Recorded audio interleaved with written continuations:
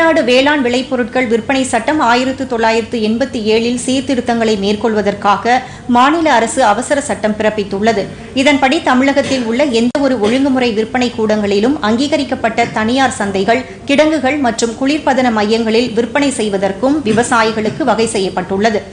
விவசாயிகள் விளைபொருட்களை தங்கள் பண்ணையிலும் அல்லது உணவு பூங்கா வளாகங்களிலும் அங்கீகரிக்கப்பட்ட வணிகர்களுக்கு நேரடியாக விற்பனை செய்வதற்கும் வழிவகுக்கப்பட்டுள்ளது. மேலும் எந்தவொரு சூழ்நிலையிலும் விவசாயிகள் வேளாண் விளைபொருட்களை விற்பனை செய்யும் போது அவர்களிடமிருந்து விற்பனை கட்டணம் வசூலிக்கக்கூடாது என்றும் இந்த அவசர சட்டத்தில் அறிவுறுத்தப்பட்டுள்ளது. அந்த வகையில் தமிழக முதலமைச்சரின் பரிந்துரையின் பேரில் இச்சட்டத்திற்கும் விற்பனை குழுக்களின் தனி அலுவலர்களின் பதவி காலத்தினை கடந்த 29ஆம் தேதிக்கு பின் மேலும் 6 மாதங்களுக்கு நீட்டிப்பு செய்யவும் தமிழக ஆளுநர் அவசர சட்டத்தினை பிறப்பித்துள்ளார்.